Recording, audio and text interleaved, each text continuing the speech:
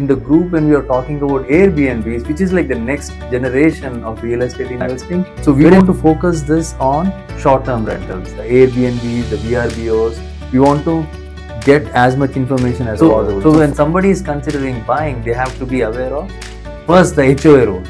Yeah. I know even in real estate, we always get national news, but I know real estate is hyper local. That's why we have to wade through all this. So is Airbnb saturated in Scottsdale, Chandler, Gilbert, Peoria, like those areas? Do you think it's saturated anywhere? So if there is a neighbor who's an attorney, he doesn't have any expense, he can sue you and make your life miserable. So make sure you check for the CCNRs. When we are preparing this, okay, let's say we acquired the property, now we are preparing it, right?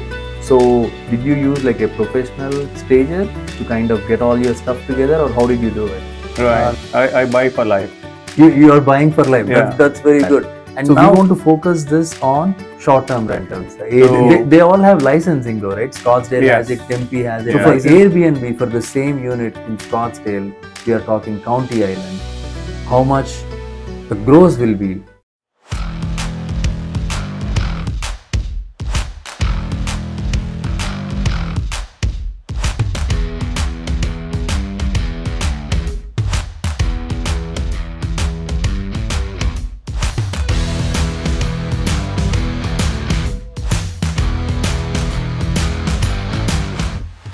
Srinath, I'm so excited to have you come by our studio. First thing is we have a lot of things in common. I know I've known you for more than 20 years. We both went to ASU.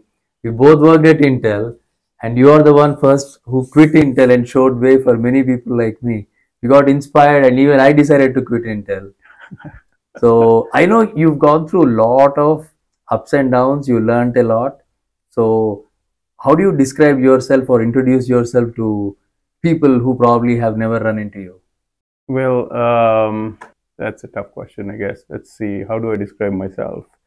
My goal was not to work for anybody. So that's how I got started. And the second goal was how to do the least amount of work. So that's a very, very good goal to have. Yeah, so I worked towards that. And I found out that the easiest and the least amount of work would be through rental properties. And I wanted to buy, and only way to do it is, because you don't know which way the market is going to go, you keep buying every year. Oh my God. So, and with less leverage, so that you don't have to go down with the market. I stuck to that. That's very good, because when you started, I don't think anybody in our community really even considered low income properties or apartment complexes. People just didn't know about it, and there was no YouTube, no courses, nothing. And at that time, you were the one who went and bought like a fourplex. I remember the first one that you bought. It was a duplex or fourplex, right? Yeah, it was a triplex. Actually. It was a triplex. And in those days, like it was shocking or revealing, saying, how did Srinath buy it? But you did it, and then your success story is very, very impressive to me, because I am totally into real estate, and then I see that you were able to slowly build it up. So you graduated from buying a triplex, then you bought some single family residential. Now you live in a beautiful custom home, yet you're still clinging on to a lot of your rental properties. Right. I buy for life. You are buying for life. Yeah. That's very good. And now from that, in the group, when we are talking about Airbnbs, which is like the next generation of real estate investing, wherein a lot of us haven't really tried that. So we want to focus this on short-term rentals, the Airbnbs, the VRBOs. We want to get as much information as possible. So first, I want to get your opinion on compare and contrast single family residential, apartments, these triplexes, and the short-term rentals. What are the benefits and cons of that? Okay, short-term rentals are more like a business. It does involve a lot of work. It is not like renting a home. I mean, the least amount of work is single-family homes. Even no matter what neighborhood it is in, that's the least amount of work. And as far as short-term rentals are concerned, it is a lot of work. So I would say it's more like a business. So It is like a business. That's yeah. what I was going to ask, because it's not like single family wherein you can give it to a property manager and forget about it. No, it's not. Yeah. It's not, right? No. So people who have tried to do short-term rental with a property manager, I have not heard any positive news. They all get frustrated, right? Is that true? They take 30% usually 30% management fees. Okay. So that's why there's no more money left if you give it to management company. So the ideal way is you get into Airbnb thinking it's a business. It's not an investment anymore. It's an active business. Then you have to do it yourself. If you're going to pay 30% to property management, then that's profit that you're definitely giving out. Then what are the negatives? Obviously, the vacancy is very stressful, right? No, vacancy is not stressful. The negatives or the stressful thing is the reviews. Reviews. So people just dropping a negative review. Yes. Yeah, it's like a restaurant where you work so hard and people come. It seems like your guests, your customers are coming only to criticize you, not to praise you. So this is kind of similar, right? How about the city rules and the HOA rules? Like in my community, they passed a resolution now not to allow Airbnbs. It just passed like last month.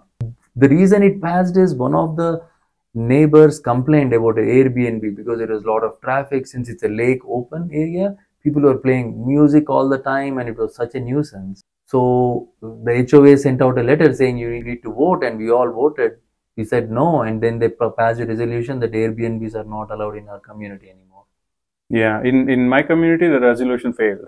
Failed. Okay. They allow Airbnbs now. Okay. So when somebody is considering buying, they have to be aware of first the HOA rules. Yeah. Right. First, you have to get permission from your spouse that you are going to get into this new business. Then you go to the HOA. Then we expand it to the city. The cities also have started to add new rules. With Scottsdale, they added one wherein you tell me what you have your Airbnbs in Scottsdale, right? Yes. So Airbnb short-term rentals are very profitable. So everybody should try to do one, in my opinion. And the best way to start is look in county islands. In county islands, you have good properties, and you have certain HOA condominium communities that allow it. So focus on those. So now Scottsdale, what they did is they passed this resolution where the owners of the short-term rental are supposed to do background check on the tenant, on the guest, and so to stop, to make sure they're not sexual offenders. Oh, okay. So, or sex offenders. So that is a big thing. I think nobody has time to, do all the. I mean, hotels don't do it. Right. So why would you do it? So they almost don't want Airbnbs. That's why they put. They're just trying to make it difficult for landlords to do that. So they all have licensing though, right? Scottsdale has it, Tempe has it. Licensing is wherein you just have to register yourself. Right. That way, if the police gets called, they pull up the database and they should be able to call you in the middle of the night saying, hey, there is this problem. So they want a point of contact. That's just licensing. Right. Now the background checks is something that I've never heard of. So yeah. So Sedona doesn't have that. Only Scottsdale has it. Okay. So that's why they're making it more and more difficult. However, what I see happening is probably Airbnb and VRBO might come up with the automatic check. Right, like Zillow has it right now for tenants when they apply. We can automatically do background. Right. That so Airbnb might come up with a way where when you register as a guest, they will ask you permission. Can we do a background check? And if you allow them, they will give you a higher rating. Like all the guests have ratings too in Airbnb and VRBO, so they probably will say that this is a verified guest. Right. So then you can lower your guard and rent it to them. Before we go too deep into this, I want to talk about the rents, right? Let's say hypothetically we are able to get $2,000 rent for a condo, which is 24,000 gross, right?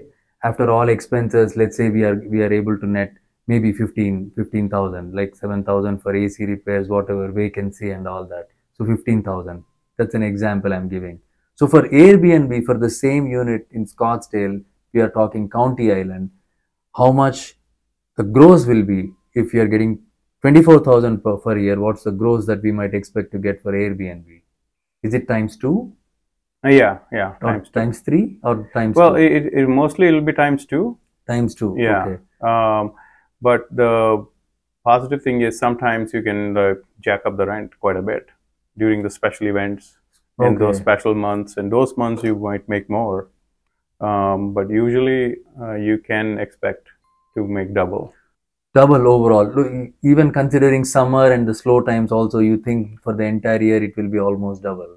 Yeah. You know, the surprising thing is in summers, there's a lot of different kinds of people come for Airbnb. Mostly what I noticed is in Scottsdale, you have a lot of health tourism. Health, okay. So They come people to Mayo come, Clinic or something. maybe, yeah. So they want to come and and a lot of these treatments last for a month, and they want a kitchen at that time. So and they look for Airbnbs, and Okay. and then work-related people. A lot of work-related people come, and they want Airbnbs. So the news that we heard about Airbnbs being saturated, I know even in real estate, we always get national news, but I know real estate is hyper local. That's why we have to wait through all this news. So is Airbnb saturated in Scottsdale, Chandler, Gilbert, Peoria, like those areas? Do you think it's saturated anywhere? It may be saturated in Chandler or Gilbert because there is nothing special in Chandler and Gilbert going on. So people don't come here for vacation. So most Airbnbs in Chandler and Gilbert, I would say, don't attract the travelers. They attract people who come for an event, event based, where if there is a wedding here, those kind of events. Right. But in Scottsdale, you have travelers and vacationers and all those people. So I would say you have to own Airbnb in the cities that have a lot of transient. Transient. And then even though Scottsdale is mandating you to do background check and all that, it will be worth it because even if you get another tenant for a week, I mean, that's going to cover it for the year, all the pain with the background check and all that, right? So gross, we are talking double. In terms of regular concierge and all that, I mean, you have a good setup. You have employees and you have people who pick up your phone. But for a lot of investors who own one odd homes, how are they going to manage this? Like, especially the concierge, how, like, is there a lot of automation? Because I've rented an Airbnb in Florida recently and it was completely automated. That guy gave me a code. I was able to go in and I never had to call that guy. Before Yeah. there was a lot of manual stuff, but looks like the Airbnb hosts have also automated a lot of this stuff. Yes. So there is no more signing a lease, and all. But some people are still signing leases with Airbnb. It depends on the county and the rules. But I take the calls myself on the short-term rentals, so I manage them myself. None of my staff are involved in it. It's not complicated at all because you get a request. But that's one of the things I want to cover in this, where what kind of a listing, there are different kinds of listing that Okay, you can so add. explain to me. So first explain to me about properties in county islands that we want to search for. So when you're on the MLS, you search for properties that are in county island, or how do you identify those properties? Yes, as long as they're not, part of a city, they will be a county island property, and you still just being on a county island doesn't guarantee that you can do Airbnb. There may still be CCNRs.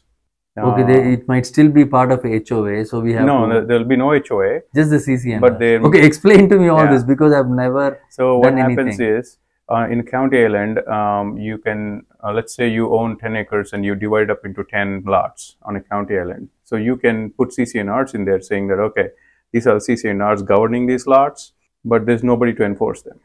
Oh, okay. So if the CCNRs say you cannot do short-term rental, you cannot do it, but there's nobody to enforce it. However, your neighbor can sue you. So neighbors can sue neighbors when they are CCNR. So if there is a neighbor who's an attorney, he doesn't have any expense, he can sue you and make your life miserable. So make sure you check for the CCNRs. And also on the MLS, when we are searching for it, of course, we can search it by town. Is there one wherein we can search by whether it's in a county? No, I've never used it. Let's see. There is, yes. No, I don't remember how to search it on the county island, but there must be a way. Usually, jurisdiction is where it says city jurisdiction or county jurisdiction. Right. Okay. So, Um, okay. So that is identifying the property. The best way to identify is obviously you talk to a real estate agent. You say you want to use it for Airbnb. That's the intent. During the inspection period, you go through the CC&Rs. You go through the city rules. What are the latest? A lot of times the realtors don't know because there is a lot of things that are changing, right? And then we are going to roll it to another episode because there is so much to talk. We are going to talk about filing your taxes and also some tips on how to actually pick Airbnbs, how to handle laundry, and also insurance claims, and how to use Wi-Fi and technology to make sure that tenants are clamped down. So we'll see you on the other side.